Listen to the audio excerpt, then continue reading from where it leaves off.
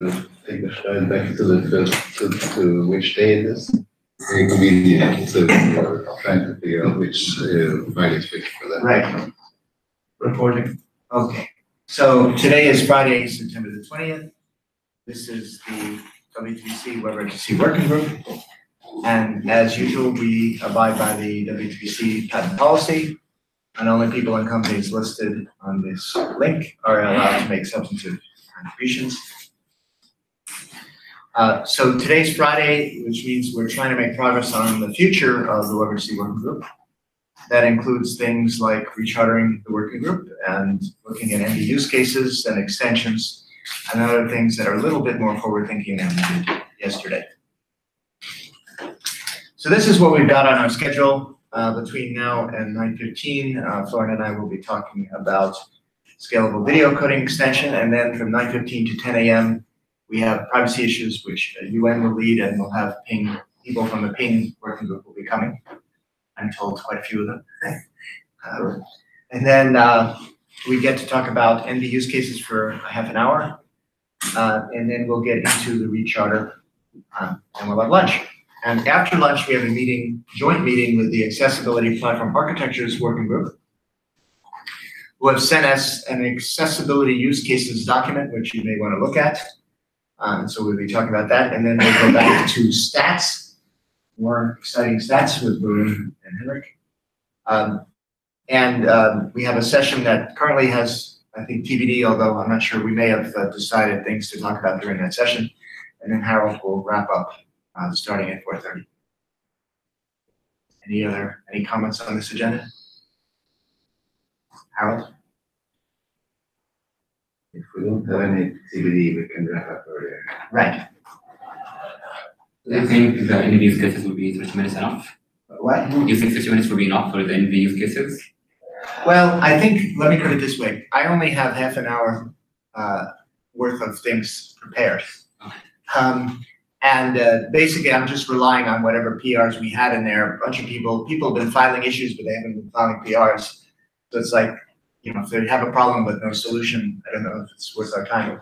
But yeah, I mean, if anybody here has things they specifically want us to talk about in use cases, if you can go ahead and create a PR, then we can talk about it. But I only have basically one PR at the moment, which relates to security. Okay, so now we're talking about scalability video coding extension for WebRTC.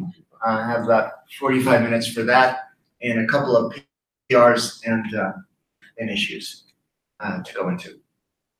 The first PR is more or less a maintenance issue, and that is that the current spec has a scalability mode table in section 6, as well as prediction structure diagrams that are in the appendix B. Now, formally, the scalability mode table was at one point, it was a subset of all of the AV1 modes. We initially took out the S modes because in IETF simulcast, you send the simulcast only on separate streams. But then it was pointed out that there actually might be some use for sending simulcast on a single stream with a single encoding, so they were put back in. And the diagrams are also based on, and in some cases copied from, the AV1 bitstream spec in section 675. So there's a couple of concerns from this. If the table is basically the same one as in the AV1 spec, it means that we have to update our spec whenever AV1 adds new modes and diagrams, and they've been doing that on a fairly continuous basis. So that's, I mean, that's just adding stuff to a table, so maybe not that bad, but then they draw the pictures, and they've been drawing the pictures in PNG format, and that means I have to go and recreate the same pictures in SVG format, and they've been getting more and more complicated. So there's a question of how much value that has to people to have, for example, all of these SVG diagrams in the spec, as opposed to just referring them to the AV1 spec, which has the same diagrams. So the proposed solution in PR13 is just to remove the appendix with the pictures and just reference the AV1 spec for the actual diagrams. But keep the table? Keep the table. All right. So we basically get, we keep the table, but remove the diagrams. Does anybody? Sounds good to me. You can have a link for tables. There you go. So is a table normative or informative? Well, that's a good question. It doesn't, in the spec, it's not required that any implementation implement any particular set of modes, but it is normative in the sense that it describes the DOM string that you use to initiate the modes. Yeah, that's what I was wondering about, because if it just says that this is a copy of the real modes, which are over here, it's and you say that that if a new string you haven't seen popped up, you have to go to an AV1 Right. spec to do it. And the AV1 spec doesn't define DOM strings for them. It's actually a number from 0 to 3, and I don't think we want to probably use that. Yeah. So that means that the table is normative for the values of the strings. Right. And if you want a new mode, you have to update the document with the new string before you can use With a new string. Just make it clear. Okay. But there's no objection to removing all of the pictures. The same pictures, or if they're different pictures, it's my error, and our pictures are wrong and they're the right. So if the other spec is normative for the pictures, the only reason to have a picture is to give an illustration of what the picture looks like. Right. MS Paint version. Okay.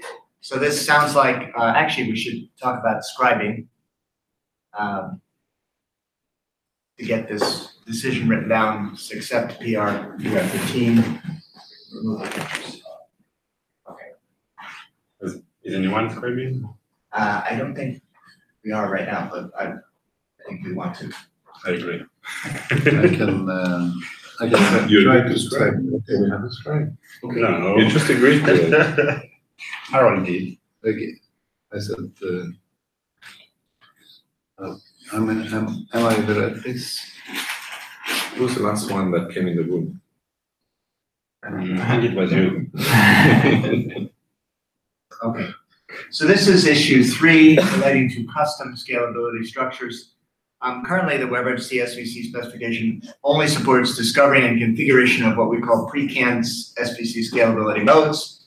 And as we said, we took those from AV1 section 675. And it's both pre-canned SVC modes as well as the S modes, which are the simulcast on a single SSRC without RIDs. We do not currently support configuration of custom scalability structures. So if you want something that's not described in any of those modes, you can't do it. And so the question came up, like, why would you need something that's not there? Really, the major reason you would is because these SVC modes have fixed scaling ratios. That is, that they support ratios for spatial scalability of 2 to 1 or 1.5 to 1. And historically, the reasons they do that, actually, reasons they do that is because of this.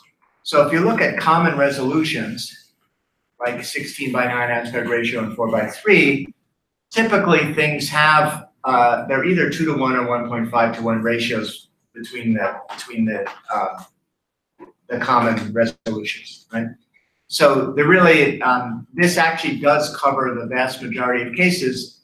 The only thing that's a little bit weird is if you wanted to have, say, 3 simulcast streams, say 1920 by 1080, 1280 by 720, and 640 by 360, the ratios are 1.5 and 2 to 1, but they're not consistent between the layers. But then it's been pointed out, yeah, you could just create a new scalability mode that had, the middle layer 1.5 to 1 and then a 2 to 1 for the lowest one. So it's not, in practice, the number of things you actually want to do are pretty restricted in the SVC space. Which actually brings up the question of why we had to have, scale down by at any value at all, when in practice probably it wasn't needed to be that variable. So And these are all the modes that we have currently. Although the numbers aren't there, but basically if you look at the L1, T2, whatever, these DOM strings are the modes that we have defined in the current spec. The only thing we don't define is this SS, which in AV1 means custom scalability structure. So based on this, my recommendation is that we don't actually need custom scalability structures. The modes pretty much cover every configuration, and if to fix that issue of additional things you might want to do, you could just add more modes. And we don't need to allow you to define basically any ratio. And this will come up in the PR that Farn will be discussing as well. So when you say you can just add more modes, that means that you would have to get AO media to define a new yes. Yes. Basically, you would. Well, we could define it ourselves, but basically you'd want to have, if you wanted to support that in AV1, you would have to get AO media to agree. Can we use the custom scalability to define our own? Well, that's what this issue was, is to say, yes, you could have if you were to create a new DOM string called SS or some equivalent to do our own custom thing. Yes, I mean, if we define our own enum value, means like 1.75. Couldn't we say that our made up one means the same as SS with these parameters? Yes, you could do that as well. So you don't need to talk. Yeah, you don't need AV1. Basically, they wouldn't have to allocate a code point for that mode, because as long as the thing you want to do is describable in their scalability metadata format, you could do that as well. Yes. So we're completely free to do it. Yeah, you're completely free to do whatever you want anyway. Yeah. So I guess my point is, point of this is, I think my recommendation is we should close this issue because we don't actually need we can just add to the mode table and don't really need we don't need to define a language in which you have custom scalability structures. Among other things, it's turned out that it's a complicated thing to do anyway, to be able to describe, to create a language to describe all of these structures. And at least in AO media, we haven't been that successful in being able to describe all of them anyway. So probably not something we want to take on here. So any objections to closing this is not needed. So so just to make it obvious to me, the proposal is that we do not define a JavaScript syntax for describing a custom scalability mode. Correct. But we leave it open that we could use the custom scalability mode function to define. You can add new DOM strings to the table, and you can we can always add new DOM strings to the table, and then instead of referencing an integer from AV1, it would reference a particular SS value. Well, no, you would basically have to describe. You would then go into this spec. You would describe the mode. You could either go to AV1 and tell them to allocate a mode, and if they said yes, that would be fine. It would just be like the other modes in the mode table. If you didn't want to do that, you basically have to describe the mode well enough to make it clear. Like, this one mode is a ratio of 1.5 to 1 here and 2 to 1 there. And as long as you describe that in the spec, that would be good enough. I don't know how you write that all down, Harold, in minutes, but basically you don't need a JavaScript language for describing the modes.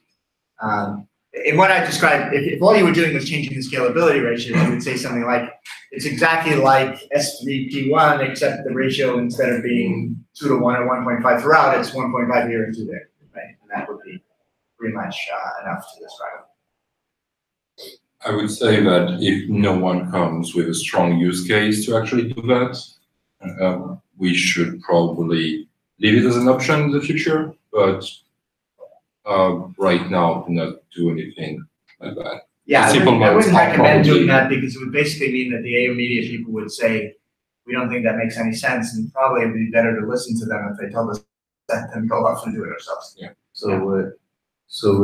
Will you be writing a paragraph that says, here's how you Here's the procedure for adding a new. Yeah, that's, I think, Using the table. that's what is needed, is basically something of how to extend this mode table. Yeah, what do you have to do? I didn't explain it to. Yeah, that's actually a great question, Harold, because presumably, yeah, I mean, in the IGF reports, we have an IANA table. But here, like in the WWC, if a working group decides to close or something. There is no projection for original. Oh, okay. And the professional stuff, so. Reporting an action to Bernard, we had a paragraph to edit the observations for adding new values to the. Nice. I'm not sure that's necessarily the right thing to do, because that would probably encourage users to come up with their specific. That's true. Every time they want to try something new, oh, please, can you make a new version of that with my new custom mode? Very good. Well, Yeah, the but question too is we. We're not around.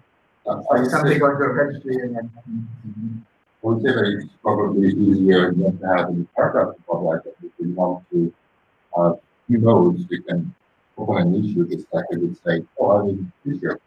And then we can discuss it there, rather than read a paragraph that says, oh, if you have something custom in mind, yeah, well, we're fine, I did at the time.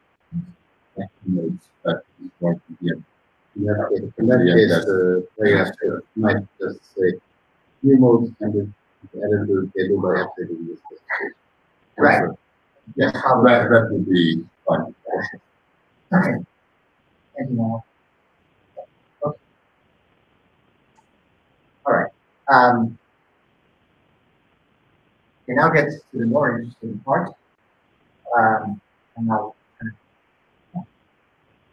So we have anchoring parameters right now for simulcast layers.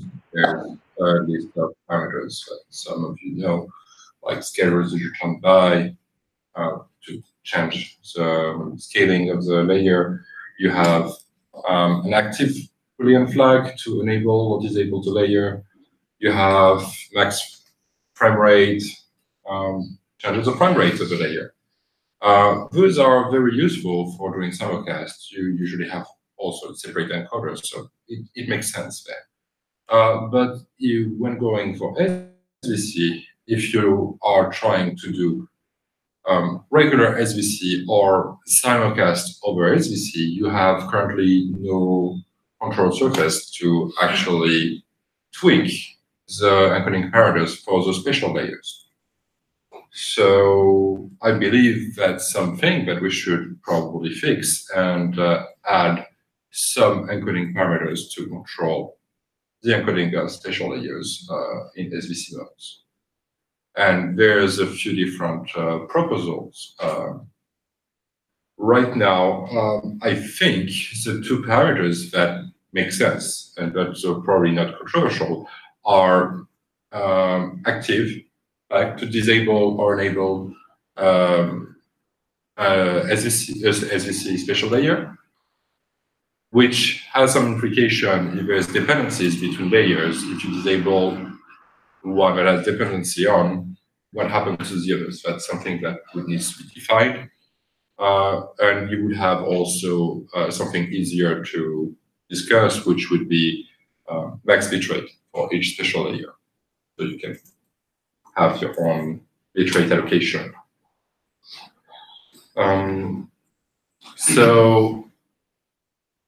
Yeah, I believe that's the two most important features that we would probably want to have.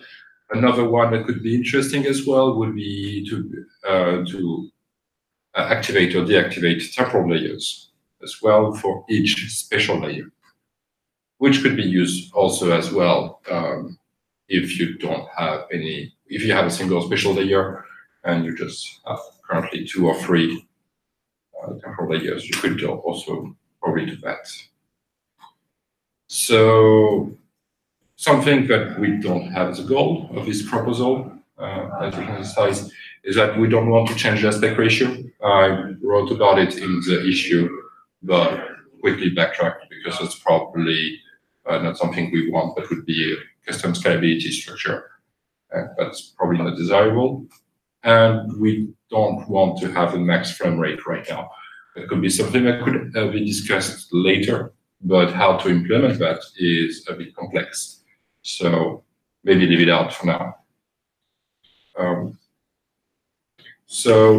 Next slide, please. I guess one other thing to say is we don't necessarily believe we have to have exact feature parity of the S mode simulcast with the normal simulcast. So like in the the existing WebRTC simulcast, you can scale, you have max frame rate and max bitrate rate and active and scale resolution down by. We don't feel that you need equivalent functionality in the S mode, even though it's also simulcast. So also, I think max frame rate was a feature at risk. It is a feature. We had a typo on the slide yesterday, so we didn't actually cover it. Oh, okay, sorry. Yeah, but we do really want to implement it in Chrome. Yeah. So that's something that is complex to implement, but we are working on it. So you put an arm into the table? yes, at least one arm, which will probably report to other browsers as it's implemented with WebRTC. That's another. So what's exactly the use case for active, for instance? So we set the SVC profile that says, hey, I want 3 temporal layers and 2 spatial layers. And then with active, we say, oh, I don't want to this particular one. So basically, the encoder will encode the stuff, and it's the packetizer. I would guess that would not do anything with the data for the given layer. Or So yeah, that one is a little, for the temporal, it's a little tricky because there's dependencies. So you can't just inactivate the middle one. for sure, Right, because it'll depend. So I think we did talk about this one, and we basically said, if you do try to poke the middle one, it's going to imply that you've inactivated everything that depends on it as well. So let's say you have like two temporal layers. Right. Yeah, to And you said inactivate the base, you've gotten rid of both of them and you're saying nothing. Sure. But let's say you remove the top one. Right. You can actually implement that with no SVC and just specify maybe the frame rate or something like that, because you just have one layer. So can we just use the mode as an implicit way of saying everything is active? So what are the use cases where you specify mode and you actually want to remove one layer? Cannot you just use a mode that is closer to the use case? Well, the answer is not quite, because as an example, when you remove a spatial layer, right, when you inactivate a spatial layer, it's not the same thing as changing the mode to, as an example, say L3T1, which is 3 spatial layers. Mm-hmm. L3T1 has a 2-to-1 ratio between the layers, right? Yeah. Now, so from the point of view, if you're saying, say I want to drop the top one, Mm-hmm. it is not the case that dropping the top one is the same thing as moving to L2T1. Well, you could define an L2T1 this, but would do exactly what you want. Yes, but that would be adding modes. Yeah.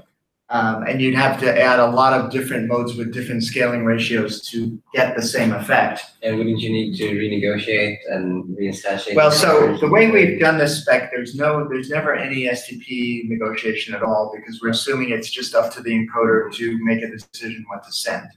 So you wouldn't have to do that. The other concern, UN, is when you're changing modes, there is actually a formal difference between sending, and we've actually gotten into a discussion this with respect to everyone.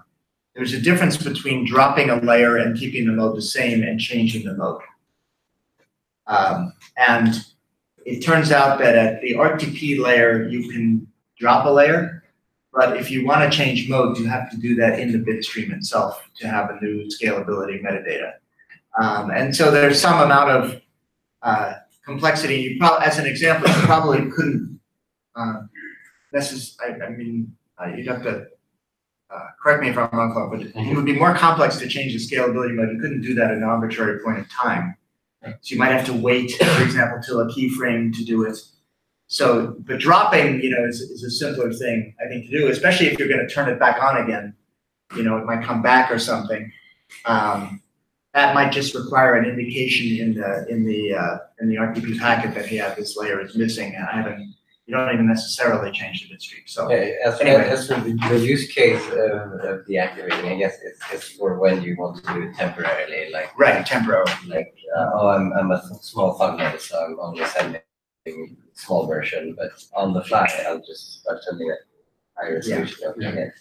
I think the emphasis right now is more the spatial layer than the temporal layers. Right. So there are use cases where, for example, simulcast modes, where you would want to have 3 spatial layers and disable the middle one. So you have something smaller but acts like a thumbnail, and the full resolution one. For example, for screen share or. Yeah. Although in the case of SVC, right, that would create a complexity because the top one would depend on the middle one. So if you disable in the simulcast S mode. In simulcast, you can always do that. You can disable the middle. Yeah. Simulcast SVC, not. And that's the second picture. Yeah. So in terms of use case, yeah. In terms of API, it's like you can use active, but not like simulcast. And if you do not understand specifically the mode, then we'll throw an error. We'll do something. We'll just in a way. We'll do something that makes sense. But I think it would be easier to go over the next slide and then show what we are proposing, so we can talk about that. Sure. Can I get? Yeah, sure. So I think it would be a problem for users who don't necessarily understand codecs and what SVC is, and which they know that this codec is better than this codec. So now, a very good SVC codec comes out, they want to switch to that one. Your implementation assumes that when you deactivate the middle layer, it only deactivates that one, and you're not also deactivating implicitly the higher or lower, whichever way you're looking at. So having that change would actually break them. So I think consistency there would be more important than understanding forcing the user to understand the specific codec. If you use a codec that you don't understand and a mode that you don't understand, I think you're well up the creek without the paddle, no matter what. And there's nothing you If can do. developers understand how these codecs work and how the encoding works. I think then they should not touch it. Well, actually, this like an optimization solution. Sure. Well, we'll see the solution. Yeah, SVC is an expert feature. So if you're not an expert and using it, you might run into issues, and that's probably expected. Even if you are an expert, you probably Also, yes. I think SVC only really becomes interesting if you have an SFU in the path anyway. So most of the people will not have that and will just disable it. But maybe they will do be active in the SFU, like it's a bit different. Simulcast is a bit different because you have 3 encoders. So remove 1 encoder is you get 1 3. 2 or I don't know. So not 3. You have a number of encoders, so you remove 1, so you get some CPU benefits, you get some bandwidth benefits, and it's always working. With active in SVC feature, sometimes it will not work because you will not get any benefit.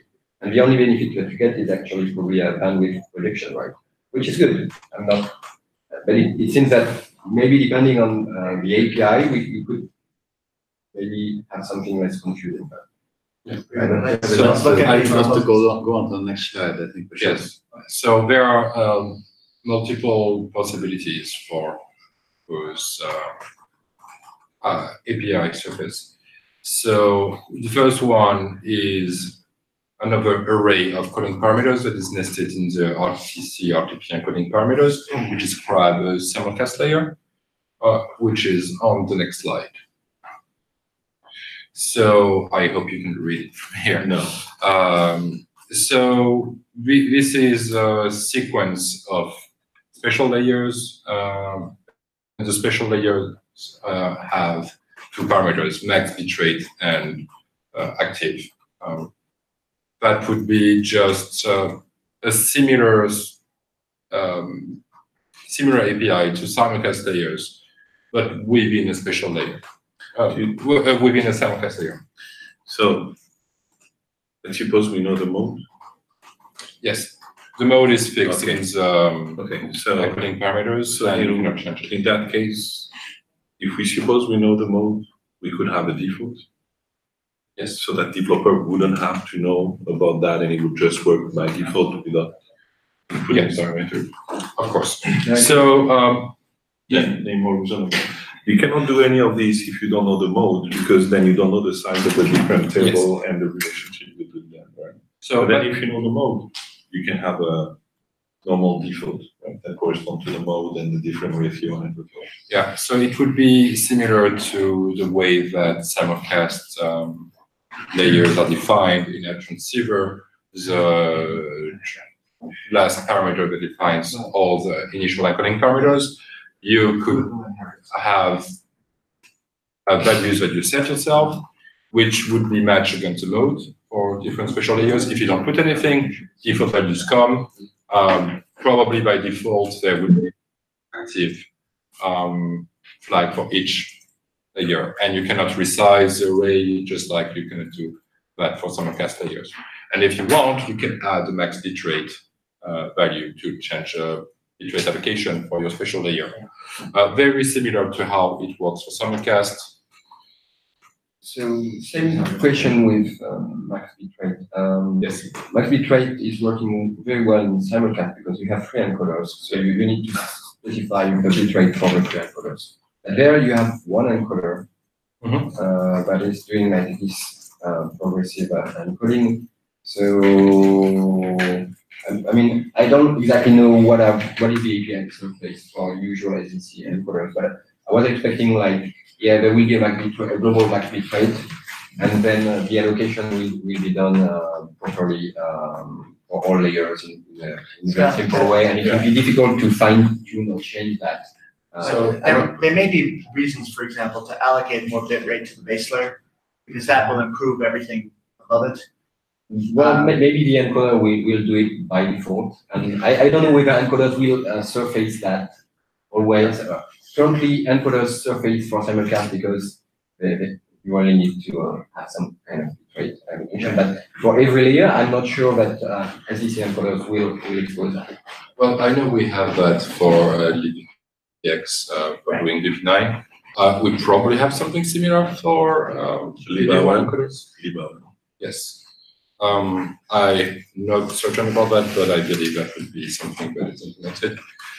If you don't specify anything, you will have default bitrate allocation, which is probably done already by the higher level. Yeah, you will have a global max bitrate, and then Up to the encoder to do the distribution between the different. yeah, and there it seems like you have a global, and then you have local, and Yes. I guess all of them should, if you add them, they should match, but they may be inconsistent with the other, like you might say max. Yeah, so you could say max bitrate 1 gigabit for a special layer when the simulcast layer has maybe only 1 megabit, which would probably cap it at 1 megabit overall. I'm more confused by another aspect of that max bitrate. Yes, If you have, the max bitrate is, layer 1 is 200K, the max bitrate for layer 2 is 400K. And now you have congestion on the line, so that the total available is 300K. Yeah. What will be the distribution of bits between the layers? You take the ratio, I guess. If you want the ratio, you should specify ratio. If you want absolutes, you want to specify. Yeah, I mean, absolutes. we kind of had this discussion before, Harold, where people were making assumptions that that the congestion algorithm would take that max bit rate into account, and we had to basically say, no, it won't. Don't make that assumption. I mean, it will take it into account in the some way way. that it will not allocate more for some layer, so you know you will not have more than, in your example, more than 200K for the base layer and 100K for the second layer. But maybe it will be better to have a different split, which is up to the user agent to decide what is best to how to allocate 300 Ks between two layers that have some sizes. Maybe there's just a tiny bit more bitrate available, and it doesn't make sense to enable the second layer. So that's where the degradation Yes. preference should also kick in. So maybe we'll try to keep all the layers active all the time, or we'll try I've been to. wondering when it's Yesterday, kick in. we discussed the fact that the degradation preference is not clear yesterday.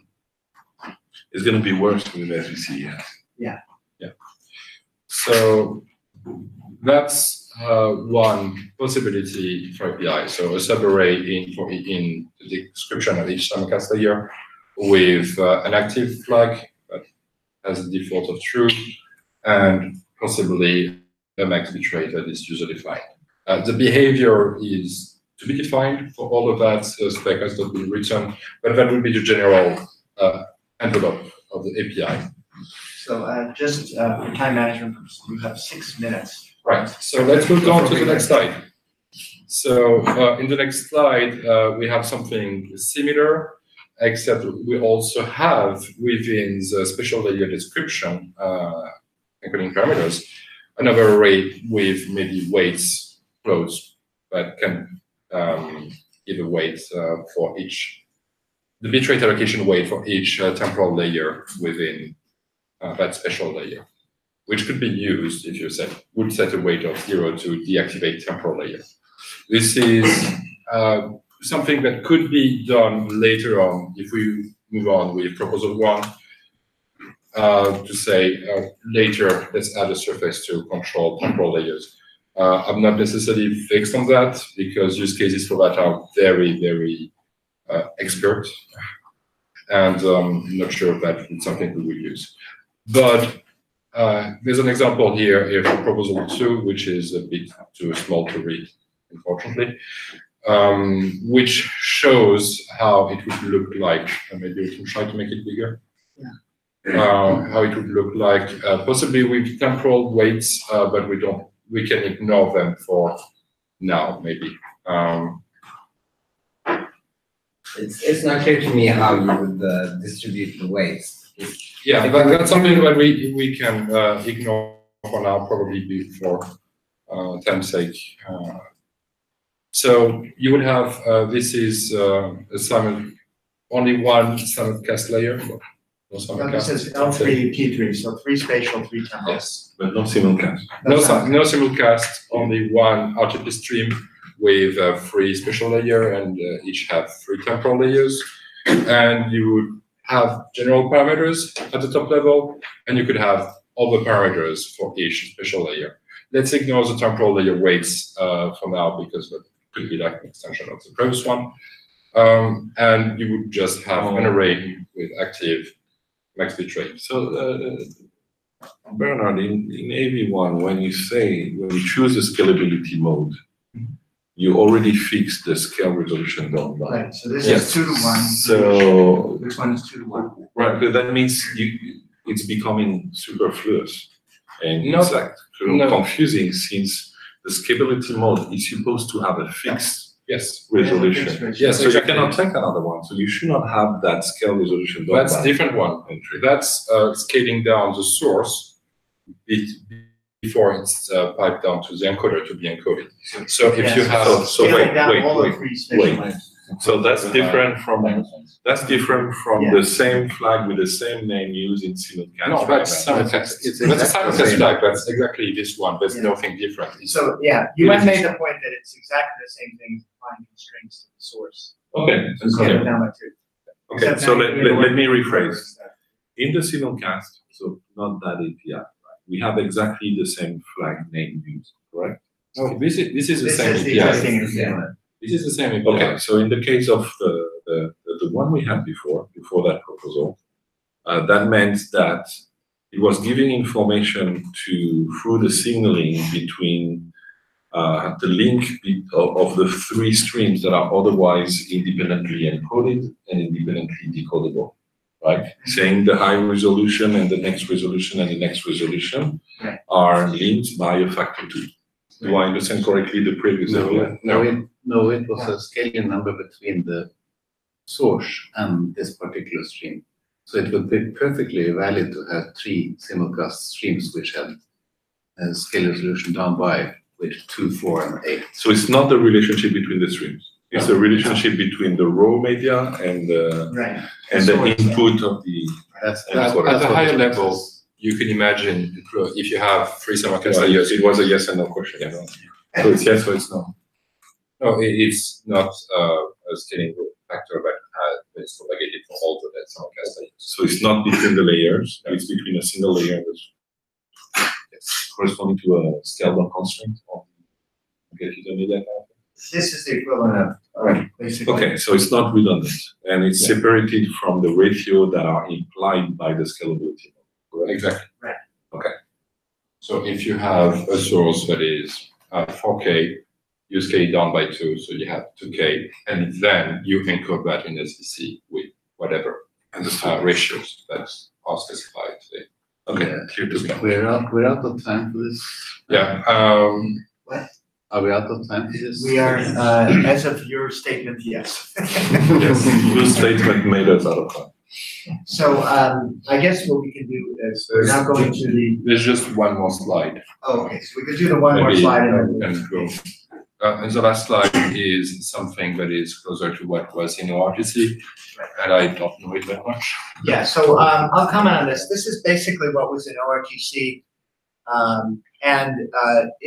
The advantage of it is it's very much like the simulcast API. It uses dependencies to basically describe SVC.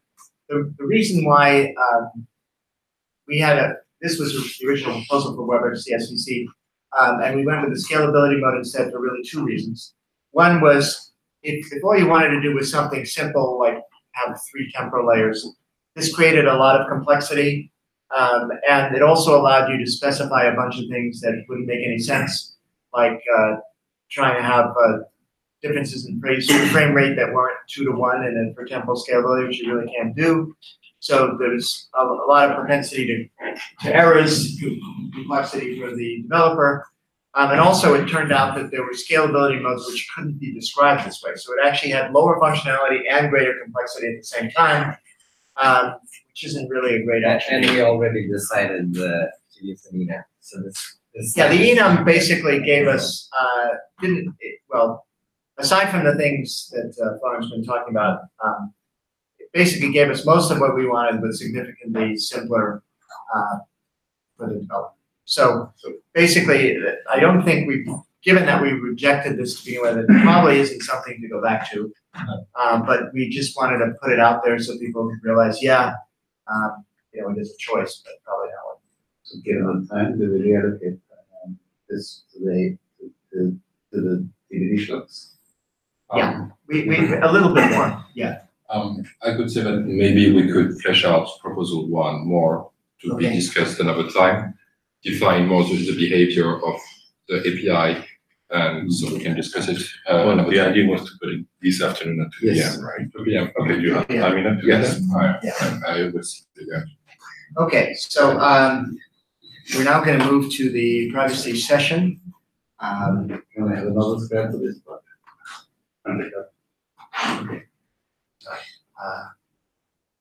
And yeah, 45 minutes, you win. Okay, so we have all our friends from the Ping working group, I guess. Hi. Hello, nice to meet you. We want to go to proposed recommendation, and we want a good horizontal review from you guys For WebRTC. for WebRTC and get you the media as well. But we also have a bunch of other creepy specs that you may be interested in as well. Yeah. Creepy. Potentially creepy. So some people from the Ping working group flagged issues, very good issues. So we will start with them, and there are some other issues that might be interesting to the working group that we added, so that we can discuss it and discuss the potential solution with you. So let's start with the first one. Move enabled devices behind permission. So enabled devices is used by a lot of pages on the web, and the purpose is usually not to go back to the media just after it. It's probably to get valuable fingerprinting information. typically the number of devices, the number of cameras, the number of microphones, the number of output speaker at any given time. Even just a remark, maybe when introducing a specific API, explain what it is. And so, enumerate devices is a way for a web page to enumerate all captured devices, so all available camera, microphone, and output speakers. And then you get a list of them with properties like IDs, labels, so that you can basically implement the picker. So the web page is then responsible of implementing the picker so that the user can select a particular camera or particular microphone. To clarify that, the IDs are unique and the labels are absent until you have a question. It's anonymized kind of thing, but It's not that bad. yes. Yeah. So Sorry, where are you all scribing? on WebRTC. Oh, okay. IRC. Yeah, on the IRC channel WebRTC. Not using WebRTC. You're all under surveillance. Actually, you are. So there's this notion of Yeah, point it this way. Okay, yes, sorry, that's actually probably worth saying explicitly. We are recording our meetings, both video and audio, so please be aware that. Kind of a faux pas, so there should be a green light somewhere. Oh, there's a red. for at least a minute, I think. So that when there is something that is unclear in the minutes, we can easily go check back what the conversation was. And I could also say, because this is a joint meeting, if you'd rather not us recording this meeting, we can also easily stop this. So That's fine. I'll cope. Okay, thank you for your. I wish you had warned me when I walked in the door, though. You should have read it again. Yeah, we should have read it again. Online, right? So yeah, there's the concept of a device info permission, which might be granted or not. If it's granted, then you have all information. If it's not granted, you have some information. So typically you have labels that are available if the device info permission is granted, and you do not have labels, but you still have a list of devices, the exact list of devices, and device IDs that are persistent. And labels might tell you more about the device, like what kind of microphone it is. Or camera. To do a good picker. So if you do not have like labels, it's a bit more difficult to do a good picker. So the solution we envision is that since we have this device info permission, we would rely on it and say, when it's not permitted, we should not have any leak. So we should not have any fingerprinting for when device info permission is not granted. When device info permission is granted, then it's probably fine to expose whatever we want. Device info permission is usually granted when you grant camera access or microphone access full prompt in most implementations. Non-model. It depends. Yeah, model or non-model. It really depends. So what I mean is the prompt is not controlled by the web page. Yeah, it's Chrome that implements the prompt, and it's should be very visible to the user. So this would be for changing device after the fact. You couldn't make the initial picker with this because you wouldn't know the devices. Right. And So to add that to one, the application should request access beforehand. Yeah. So the point is, we looked with Safari at most web pages, and all the pickers are actually reachable usually after you grant the user media access anyway. So the proposal would be to say, there are two proposals. The first proposal is to say we expose at most one device of each type. So you still expose the fact that there is a camera or not, there is a microphone or not.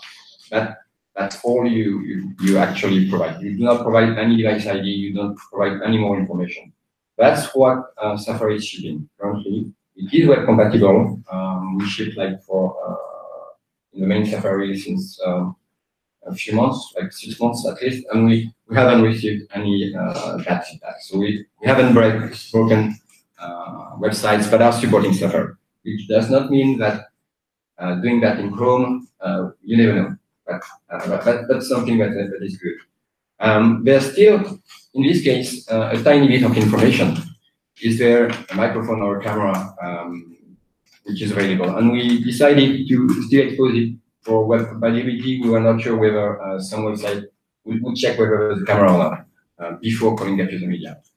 So the proposal 2 is to say, in any devices, you expose one device of each type. You're basically lying to the web page saying, yeah, go for it. And then you call the website will call get user media. And if there's no device, then there's a promise which is rejected if not found error. So they will discover it by calling get user media.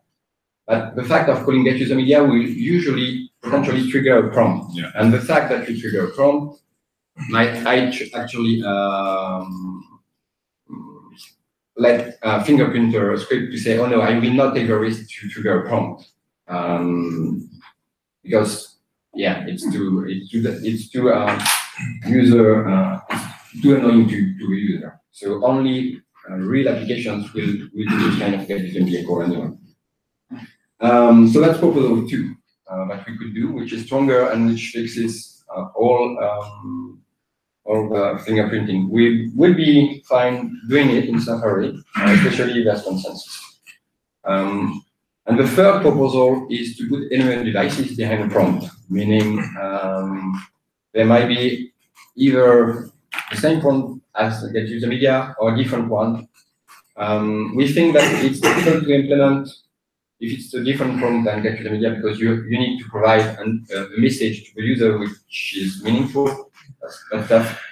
And we are not sure about the shipping, like shipping that without big user impact is also difficult. Like you ship that and you see a lot of prompts in New York Times and oh my God. Yeah.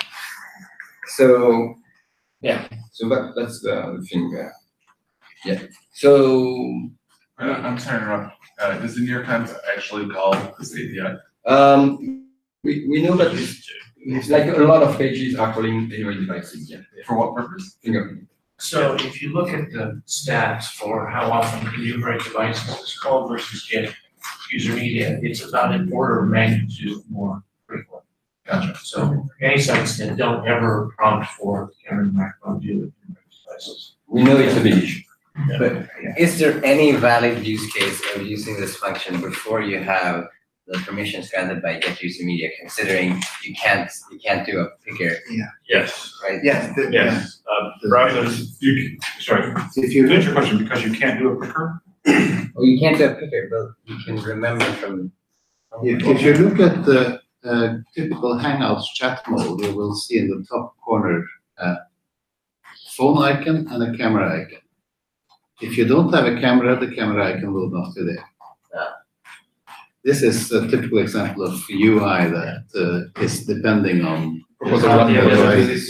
So it will work in proposal 1, but it will not work in proposal 2. It will, well, you will have Use access. on the- In the typical It will Hangout, die. in the typical Hangout case, it would work because Hangout is requesting permission very early. Yes, get user media will Well, be. if you're using the chat The mode chat. in Hangouts, Oh, because Hangouts also has chat functionality that doesn't require people to buy into all this media stuff. And Hangouts could ask for, may I learn about your media, right? Sorry, Hangouts could ask for a microphone when people don't expect it to because people use Hangouts just for chat. yeah. So in that case, if we go with proposal 2, Hangout will need to say, okay, I'm putting the icons, and when the user is clicking, they will know there's an issue, and they will say, hey, please plug in your camera, or please plug in your microphone. That's the kind of UI that they would need to implement, which is, yes. Do you warn the user before they try to make a call or after they try to make a call? I don't think it's. Or do you expose the functionality that the user won't be able to use it, or do you remove it before you remove it because you know that the user doesn't can't take advantage of it. We need queue management, and if you can take care of this. Queuing? No, I mean, I'm not necessarily saying on IRC, but we need someone to make sure people get stuff. Okay, go ahead. What is the device ID? Yes. Freeform string?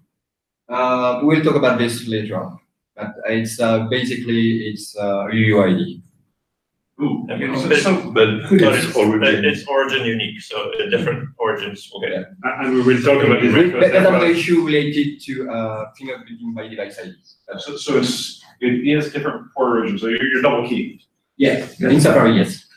But not by the spec does not require it. Currently not. And we'll talk about this issue later, the second slide, basically. Next slide. I'll wait. So one maybe minor issue with proposal 2 is what if we add new device capture type like smell vision coding? Depth is already in the pattern.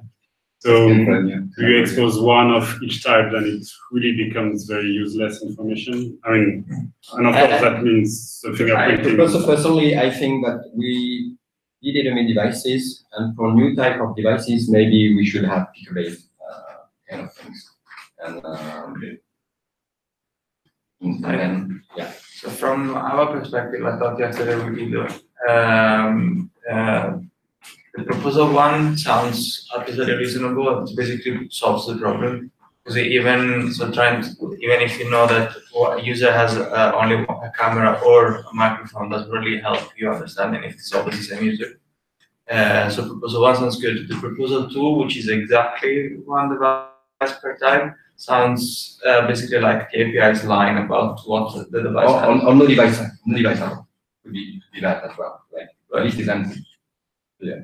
But it's the way the proposal is written here is exactly one device per type. Yeah, yeah. So that would be like sort of line about the availability of devices. It doesn't.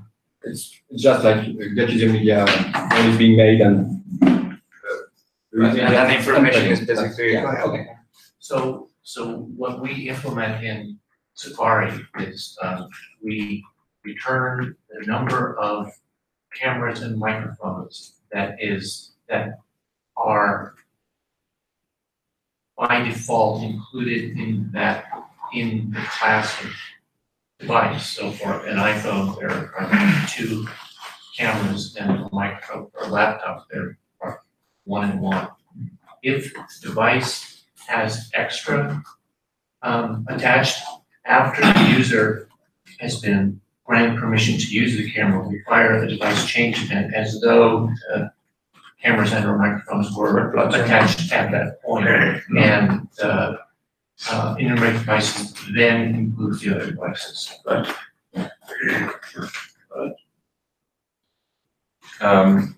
Your third option there is very appealing. I mean, I think there should be a hard line between website being able to learn about the hardware on the device. I understand that there's a web compat problem there.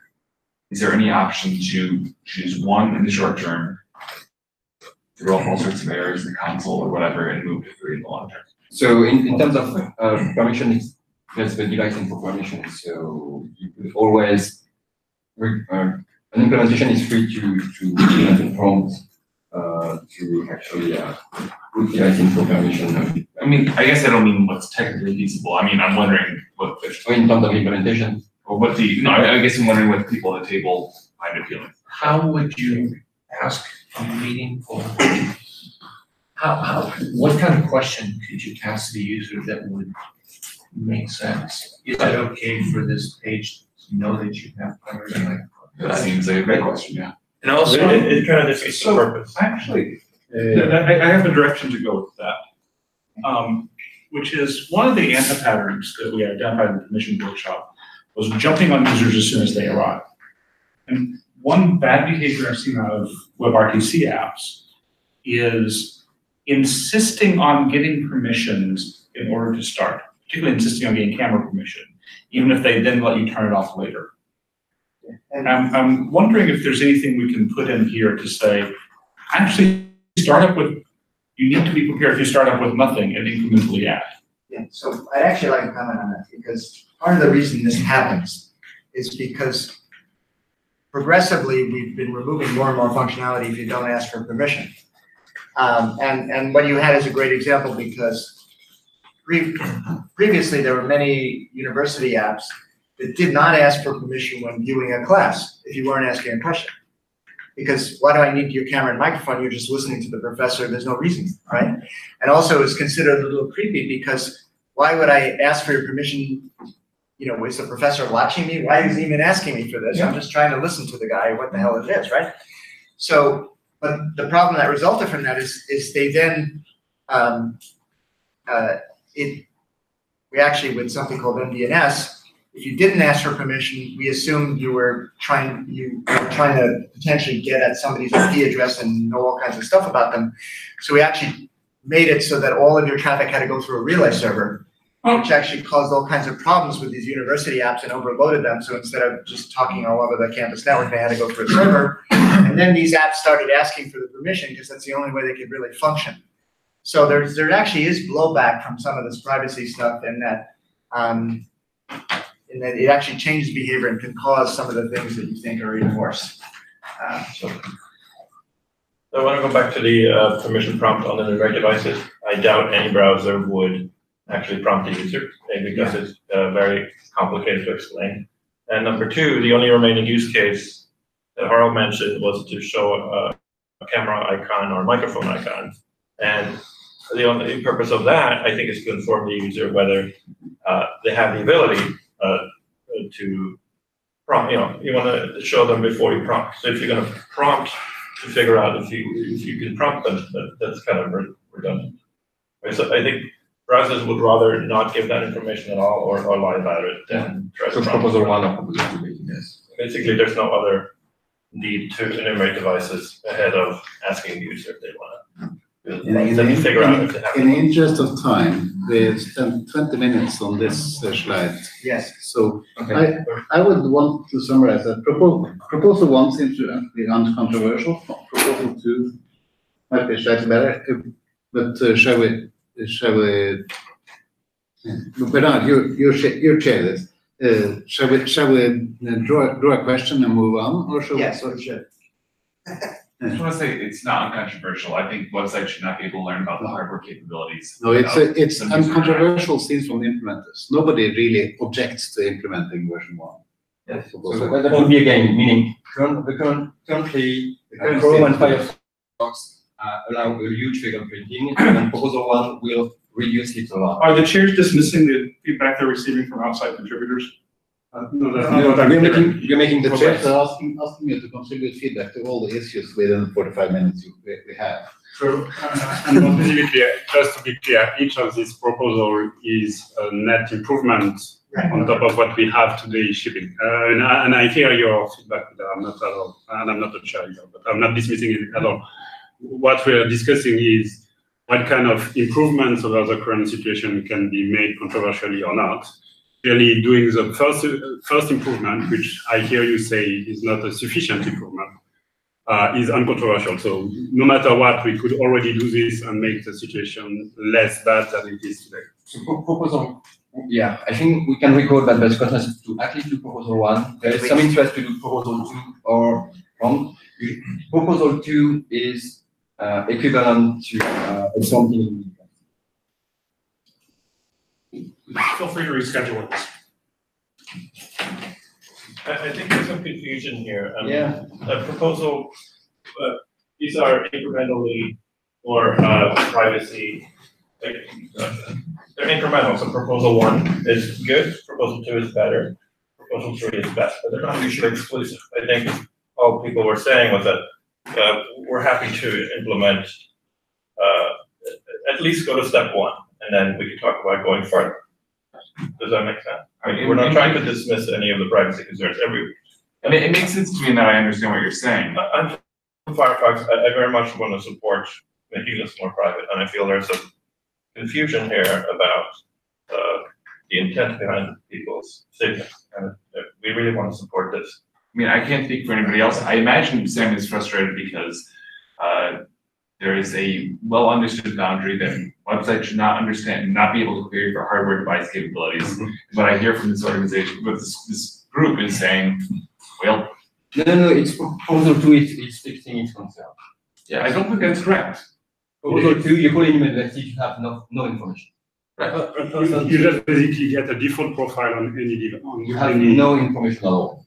So basically always know that there is it's one an- camera, one microphone, ever, even though if that's not the case. Even if there are no. So it's lying. It's lying about what they So as not to break existing stuff. Understood. So then when do I get the true correct information? When he just gets to the media advantage, so the user gets a prompt, saying, oh, you want to get access to camera or not? Exactly.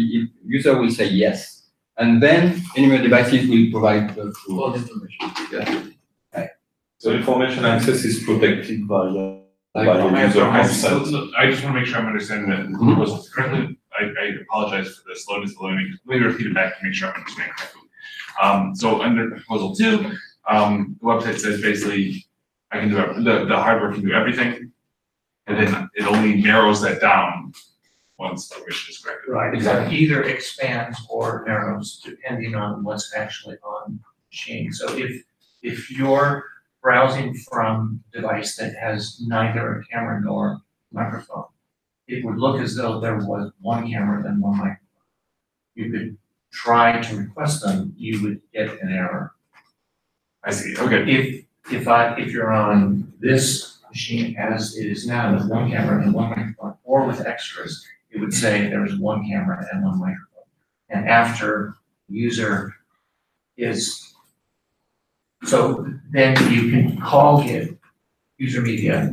The user could say no, in which case there's no other, it still looks like there's one.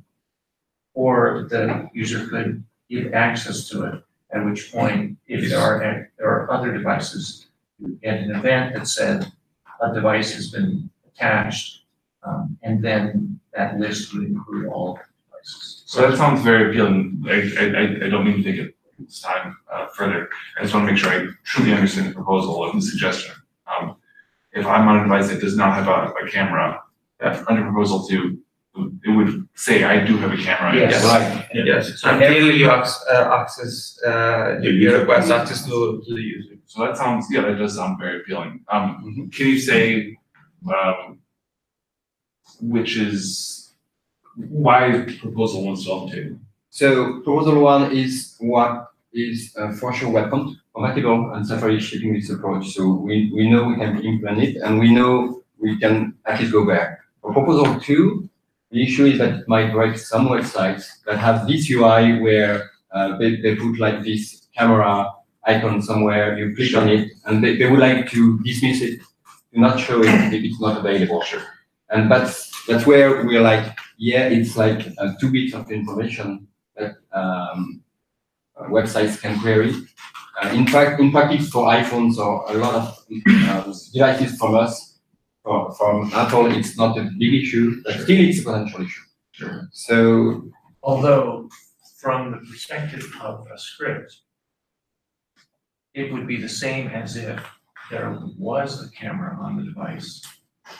The user clicks on it and the user does not grant permission. So the UI in that case would, on this device, show a camera icon, a microphone icon, but it wouldn't be able, the page wouldn't be functional.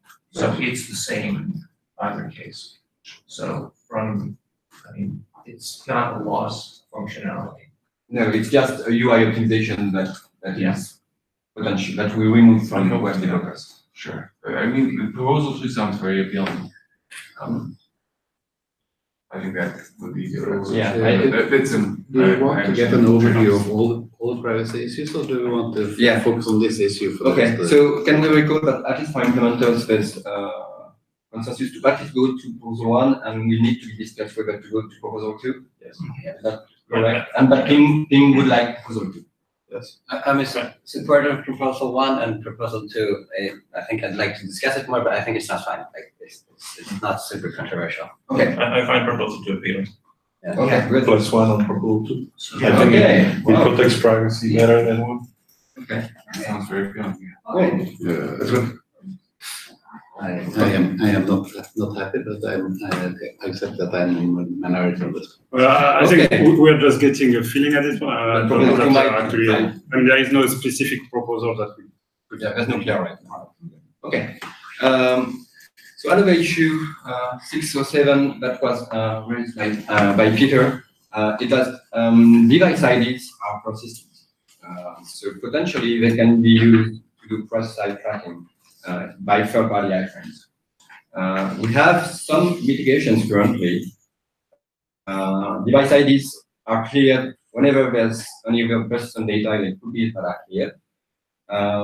Device IDs by default are not exposed to cross-origin iframes because when third-party iframe need to be authorized by the top page to get access to camera and microphone. So by default, if the top-level page is not delegating potential access to camera and microphone, anyway, device is open an entry. And also, device IDs are not exposed if iframe is not granting device ID for permission based on the feeling from a previous issue. So the current solution would be to partition device IDs as done for persistent data, meaning that, next slide, the proposal is to say that implementation must partition device IDs if other data is also partitioned. That's the proposal. Add a note for future spec versions that we will require device ID partitioning. And or implementation should partition device IDs. So the point of why not mandating partitioning to all user agents now, first, it's difficult to ship because device IDs will usually be stored in IDB, in InDexDB. So if you have like different IDs that are stored in the same database, if you're not partitioning IDB, then you may have some conflicts from different iframes. So it might confuse web applications. And anyway, if you're not partitioning InDexDB, partitioning device IDs is not helping you either. Like web application can put like local storage identifiers, and this will be shared. Yeah. Can you explain the word partition? Yeah. So partition is I discussed this somewhere. Double-clicking. It turned out that I had not understood the word, and therefore I didn't understand it. So in Safari, for InDexDB, service worker, all these things, if you have top level page A, origin A, and iframe origin B, then of course these two have separated storage per origin. But iframe B, its origin is not really B. Its origin is A/B. So that if you have another iframe of origin B in a top level page of origin C, you're not saying origin. You're saying that the lookup key is A plus B. Yeah, lookup key is, yeah. If you have two iframes from B inside page A, will they have the same? Yes. Are you describing device ID now? No. I'm describing the double keying of persistent data. Okay, I'll do it. And so for reference, is there any existing standard documentation or specification of this double keying mechanism? I know that there is work ongoing to try to define that for the HTTP cache. And there is interest in specifying something for service workers as well. So when you say in the HTTP cache, in what group? That's a good discussion. I guess it will be in fetch spec at some point. What about cookies? Cookies is a very different technology. You cannot ship double keying for cookies, but you can block cookies, and that's what basically Safari is. Got it. Yeah, exactly. Double key HTTP. So currently we cannot rely on the concept of double keying anywhere. So we need to define it. I'm not sure it's device IDs. But this spec that should define it, it should be like a global concept that the HTML spec is defining, and then we would say, okay, we take this key, which is defined in HTML spec, and we partition based on this. That would be great because this way we will not define a double taking that is different for the different type of persistent data. We have filter and Oh, yeah. So I wonder if you could get to the meat of the issue by saying, I think we all agree, or my concern is not what happens where you're in a browser where there's double keying. It's what happens, what does the standard say when you're in a browser where there's not double keying?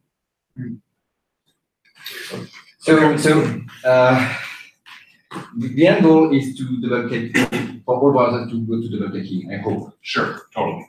And currently, if you double key device IDs but not over data, it's very difficult to ship. I couldn't say what's difficult to ship. That is, to be honest, not my concern. But as a straw man proposal, it doesn't seem particularly difficult. My understanding is that all the shipping versions of device IDs basically have a seed. That seed feeds the device IDs, and that seed is thrown away every time storage is cleared or whatever the medium due device IDs action is. It seems like it would not be very difficult to feed into that seed the two origins. Yeah, we want to go there. I mean, it doesn't even seem like it requires the rest of the machinery for I guess what Peter is saying is that even if we don't get data partitioning, we can enforce the data partitioning by saying that if you're in say an iframe, then the seed that you use to generate the UID is based on the two origins rather than one. And that's not a full protection because it could be stored elsewhere, as you were saying. But that's still much better because you get that behavior by default. Yeah, you partition the ID space, not Yes. the storage space. We actually had we had double keying for permission conflict. We stopped doing that. I think what you were trying to say though is the purpose of the enumerated devices was that if you go to Hangouts, for instance, a user has multiple microphones and cameras, then Hangouts was supposed to be able to manage which camera the user used last time and stuff like that. So the double keying so that they could use it, they could take the device ID from last time and they could store it like an index DB. Next time if they come in a different setting, I guess, they'll already be able to, if they start out in index DB, they'll already have that ID. So what privacy benefit was there of, but if they're not callable enumerated devices again, it's not going to be usable, but they still have a tracking ID. So it sounds like we're saying, correct me if I'm wrong, is that we want to go to be more private when index DB goes more private, but it doesn't really add any value until index DB is also partitioned. So I think there's two issues here. One is that the idea of a device ID being a persistent unique identifier is a bad privacy choice from the get-go. It's orange and unique, yes. It's not like a global ID. I mean, it's a global ID in that the browser no other browser in the world will present this. So that's another issue that we have, right? Or Yeah, that's right. no, I mean, it's a separate issue we'll discuss on not using UID. It's their proposal of using 1, 2, 3, 4, for instance.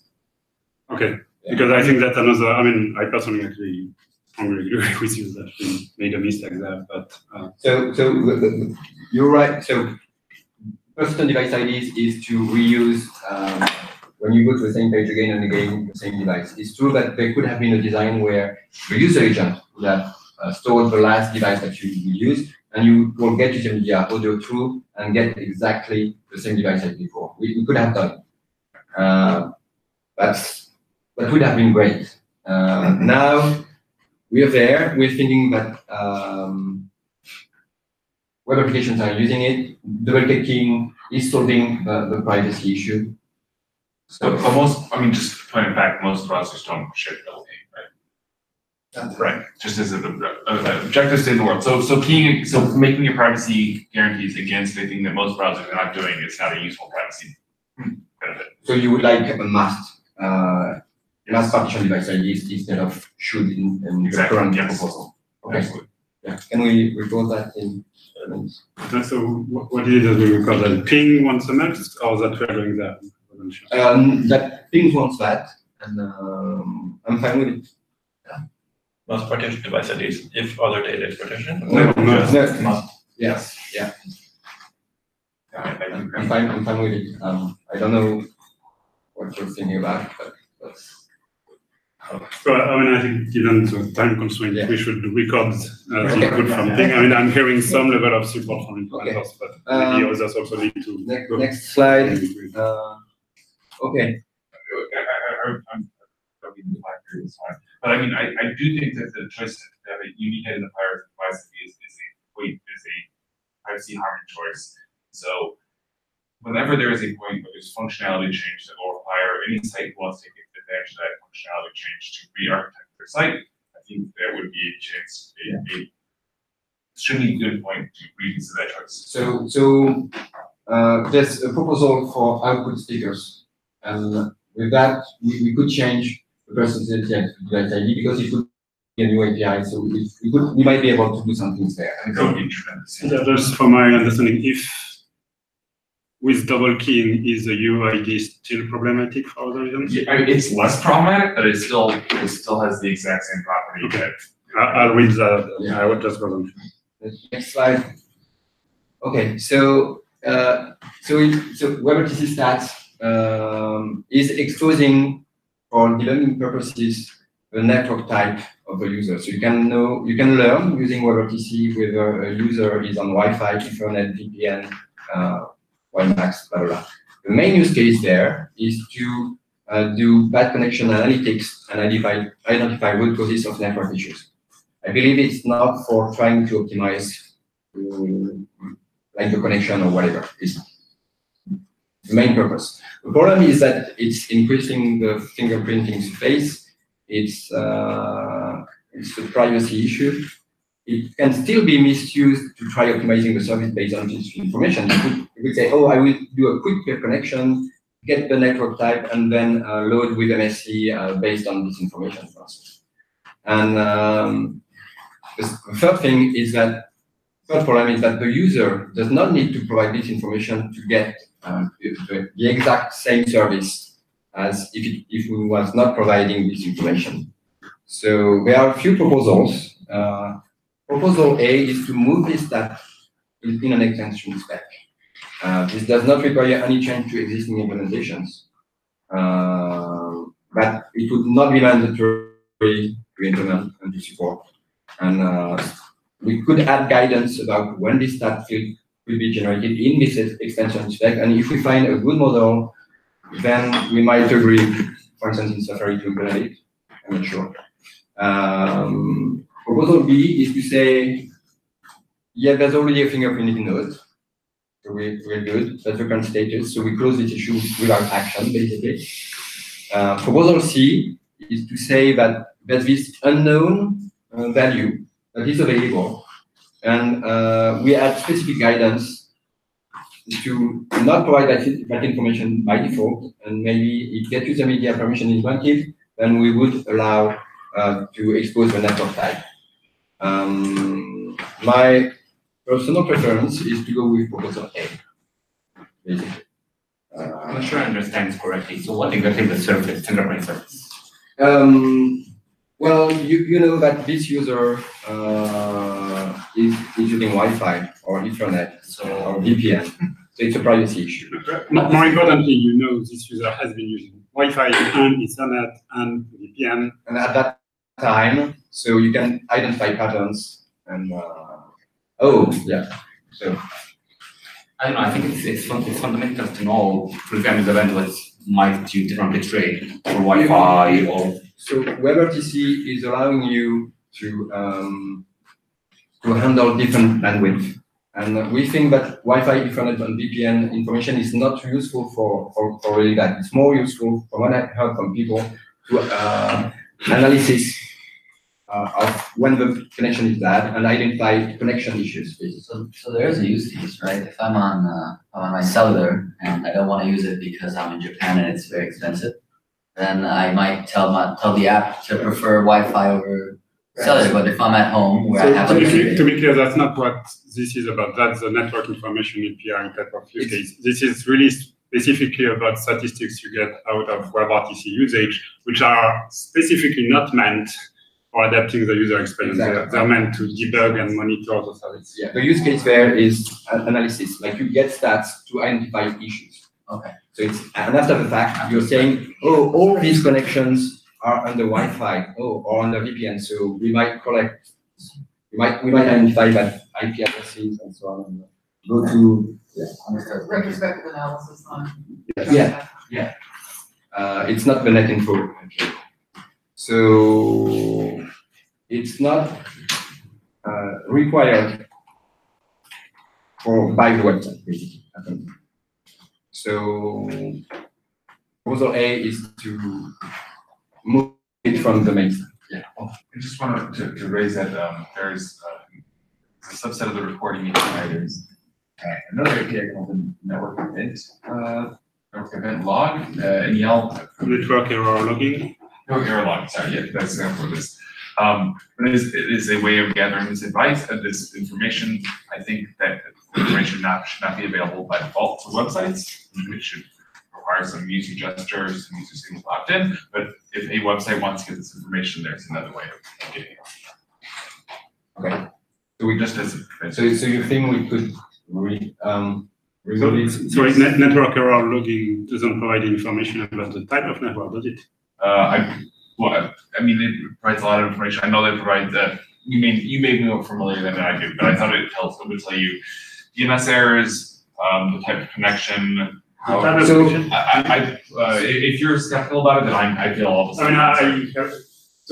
And maybe just to put some framing context on this. So there is the network information API, which provides information to any website on which type of network, what kind of bandwidth and latency, with some fuzzing that is available, I think, today only in Chrome, maybe in old version of Firefox. And the network type that is reported is very similar, although not exactly the same as the one that is reported by WebRTC stat. And there is this network error logging spec, which I think is now a draft of the Web Performance Working Group, which basically provide an HTTP endpoint where you can report when anything went wrong when trying to fetch a resource, and it comes with some level of data. It may have network data. Is it permission based? No, it's not. It should be, but it is not. It's not yet. Maybe we should. So there could be a proposal A, which is move this stat as an extension spec, and then base exposure of this stat based on the permission. Yeah, I mean, a website. I only mean that there is a API for gathering network information. This could be moved there. Well, the good thing about whether that's fine. The thing about stats there is that it's very synchronized. Websites are using it, so exposing or not based on the permission seems perfectly fine. And to be clear, UN's proposal C is to only expose the information after the user has granted permission to use the camera or the microphone. But it's a bit so. In that way, it is permission based. It is a weird permission, but also, again, for context, for good or bad reasons, this is already a weird permission because we grant specific network knowledge when you get that permission. Right. We already do that for other privacy reasons. But we should not continue. I mean, I'm just saying that there is a precedent. It's maybe such a bad precedent we shouldn't continue. It's not any weirder. So just do it. All right. Yeah, that's definitely good. It might cause people websites to ask for camera permission where they don't really need it. Yeah. Because for secondary benefit. If there's a plan for a specific permission for this kind of data, this working should do that.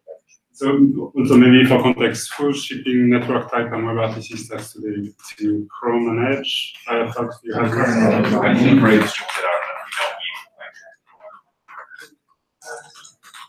time check. Well, time check is basically. Can we get some rough understanding of we ship that consensus? Well, is there any consensus there between within the room or within implementers, for instance? So just proposal A and B are no changes to actual. Are no changes. I don't like proposal A just because nobody will find that extension spec. Right. They will see the stat and they will say, "What? Well, okay." I like to have stats in a stat spec. But the C is the more important one. I mean, the guidance about when should you expose it. I think we should give guidance on when to expose it or consider removing it if it's not. So Yeah. proposal C would be basically, we define a new permission to get that data, and then in WebRTC stat we say, if the permission is granted, expose it, if not, not. So, I mean, I think, we already have some thing in the spec, if I recall correctly, about network type, where we say, use unknown if you don't want to reveal the reality. I think there is like a practical question and a theoretical question. The practical question is, does splitting the thing out gives us more room, more time for defining the guidance and so on? And there is the theoretical question, which is, how do we define these mitigations? What are the right mitigations? And I think permission prompt or permission gating, let's say, might be one of these mitigations, but there may be other approaches. So I personally think, in general, putting more effort into the mitigation space sounds good. Whether it is linked to a specific permission, I'm still unsure, because I don't have the model on when that permission will be granted in practice. The question, would anonymizing it, saying network 1, network 2, network 3, specifying which one's which, would that, and being consistent, like always starting with 1, 2, and 3, would that make it less of a privacy issue? No, it's you, for analysis purposes, you really need to know whether it's Wi-Fi or Well, for analysis, I might want to say that the call is experiencing difficulties when it looks like it's switching between two networks repeatedly, right? That's something that I can gain without knowing which network it's on. So there might be added benefit for understanding when we're switching networks if I'm not hurting privacy. Okay, yeah. So any feedback on that? Just a couple of thoughts. One is that people who are using VPNs are usually doing so because they want a privacy guarantee. So the idea of reporting when somebody's using a VPN seems like a particularly not privacy respecting choice. Yeah. Two is that if your goal is to get information about switching networks, then you want to, if that is a necessary thing that must be reported, the thing to report is that I am switching networks, not the type of network I'm switching between. And three is that I think that the idea of providing guidance in specs is not particularly useful, and that you all have the expertise in the room of what the best option is and what the best trade-offs are, and so you want to decide what the best trade-off is, and not to say, here's a suggestion that people should do what they will do. So you're suggesting that instead of guidance, we should judge rules. Yes, exactly. Yeah, you want a mandatory text. I just want to say that having analyzed this data, VPN isn't particularly useful information to know, because it can basically be traveling over any network, so who the hell, what the hell difference does it make anyway? And it really, what you're trying to provide usually is assistance to a company that's to know that their Wi-Fi is messed up or something. And the fact that the guy was on the VPN could be in a coffee shop, it has nothing to do with their corporate network anyway, so it doesn't provide any useful information.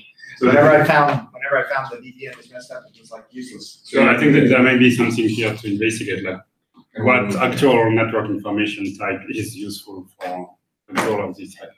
Can I just add, just to be clear, in some countries it's illegal to use VPNs. Right. So broadcasting that, not a good thing. So VPN, so it's clear that VPN is a bad value for multiple reasons. Mm-hmm. Yeah. And in addition to the other problem. Yeah. Also, if you And have that's and we should just delete that.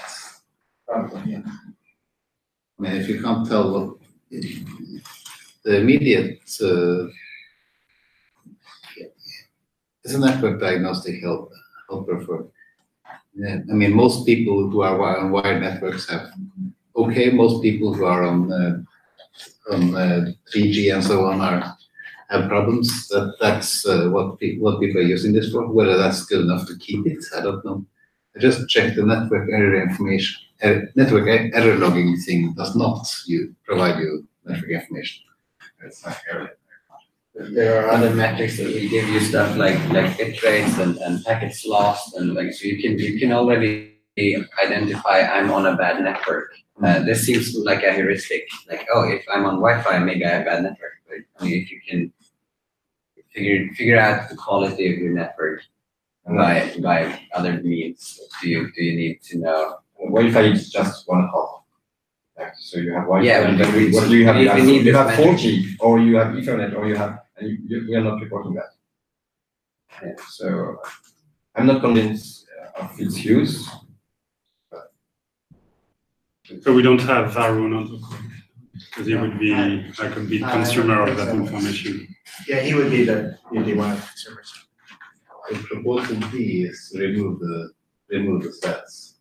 Also remove the stats. Or is that, I think, D. Proposal D, remove a stat. Yeah. So when you move a stat to an Excel spec, it means, you remove it from the main spec, which is. Yeah, I mean, I think it's. So if we have a spec, it means we think this is something that should be implemented, not something that we don't want you to look Okay, at. so we should mention proposal D. I think that from our side, we would be fine with proposal D. So can we record that we either want to clarify when to report unknown or to remove it? Well, I would guess that if permission is not granted, you do not even expose it. You do not Okay. It's an API design. You would have the property dynamically. It's a dictionary. Yeah. Oh, it's a big. So sometimes it shows up, sometimes it doesn't. So what is the ping opinion? Both options, remove it or date it by permission is fine, or do you have a preference? I mean, if I'm reading the group right, it seems that the group is saying it's not very useful, so why have it? Yeah, I mean, I will caution that by the fact that the editor of that spec isn't with us today, and in particular, the services he provides for debugging WebRTC connections is like one of the most popular out there, and he would have lots of knowledge on how useful it is. We probably have a bit less of that. So sounds like if it makes sense to remove it, give it more information, then that probably makes sense. Otherwise, gating it. Gating is better than not getting, Better than not. and removing is better. Yeah. If you can remove it, that seems better. So we definitely want to make rules, and one possible rule is never, which is remove it. Okay, we won't have time probably for the last issue, I guess. Right. But just to say that, just to explain a little bit. So for output speakers, currently there's no way to select one. You can select one if you can get user media access, then you can use any devices to create a speaker for output speakers. We think it's not sufficient for all use cases, and we think that maybe we should use a picker-based UI. Meaning, I want to request something, and then you, based on whether your user is selecting one device or canceling, you request on data. We think we should go there, and we want to make a proposal there.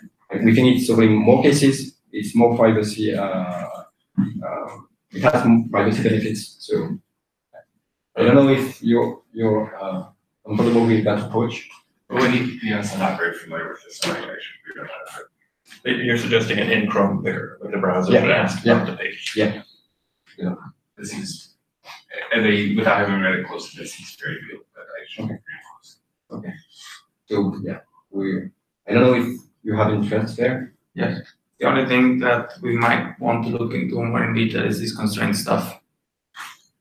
Do we want that or not? That's a different discussion. Okay, so per se, the API is good. Okay, we'll proceed with coming with a proposal.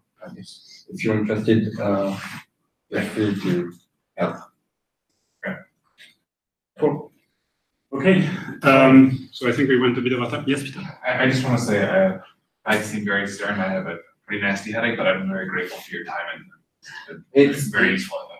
We really value your feedback. Yeah, thank you very much It's for very, And we apologize for not only doing bad time management, but being unnecessarily harsh when we discovered that we were doing bad. Yeah, I just think We'll do Yes. better. And we look forward to more conversations. Definitely. Yes. Thank you for Thank joining you. us. Yep. So, we are now at 10 o'clock and we have a scheduled break till 10:30. Okay. Which I think we probably need. But we are not at 10 o'clock. No. But we'd like to be back at 10:30. No. We don't want to be back at 10:30, we want to be back when? 9:45. Yes. Yeah. I thought we were voting now.